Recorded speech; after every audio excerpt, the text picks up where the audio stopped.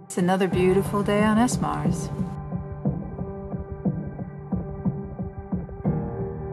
But man, it's rough out here right now, 2016. The process of getting ourselves to Mars and becoming a space civilization is going to make us fundamentally better.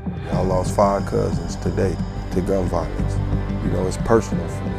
ISIS executed one of my friends, a journalist, James Foley. Thought about what could be done. لا مش خايفة. ليش بدي أخاف طيب؟ يعني بلد الأمان It's going to end, and everybody that we ship over, if I win, is going back. I'm sorry. No, I'm going back.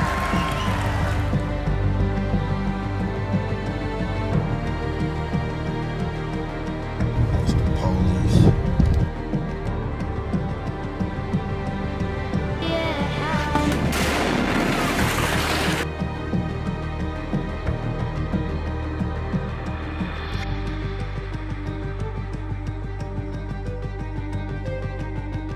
Message to ISIS.